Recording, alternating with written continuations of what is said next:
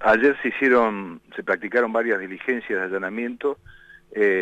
Nosotros, con el avance de la investigación, se hacía necesario contar con los teléfonos celulares para peritarlos y eventualmente sacar información de interés de los mismos. En este caso, digamos, seleccionaron las personas que aparecen con, digamos, mayor protagonismo o vinculación. No son las únicas personas que están investigadas. La Huella, calidad en elaborados de pollo, hamburguesas y milanesas rellenas al mejor precio, fiambres y quesos de primera calidad.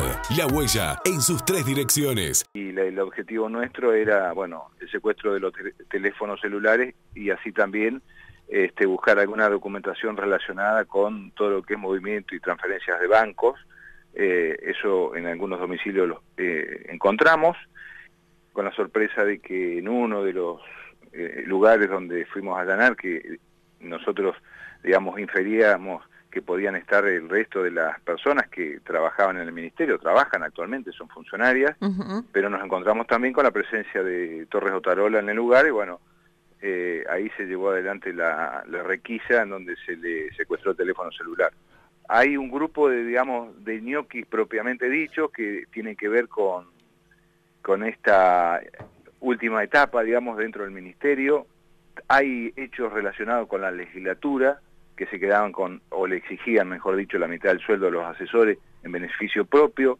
Hay alguna contratación espuria también en legislatura de un hijo de una de las subsecretarias que vivía en Buenos Aires, estudiaba medicina y que nunca concurrió.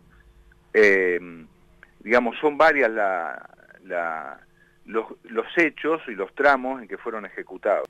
Hay personas que están actualmente en el Ministerio de Familia, que son funcionarios de gabinete y de alguna manera tienen un rol activo dentro de la estructura, ¿no? O de la dinámica del hecho. Sí. Hay otros que son Ñoquis propiamente dicho, que esta gente que está en Buenos Aires, que ni siquiera vino a Chubut, no residen acá, no trabajan acá y todos los meses cobran un sueldo. Sí. En algunos casos, los allegados a Otarola no hay retorno, sino que es, digamos, un beneficio. Es decir, sí, yo te coloco, te hago nombrar en el Estado y vos te quedás en Buenos Aires, trabajás y tenés un sueldito.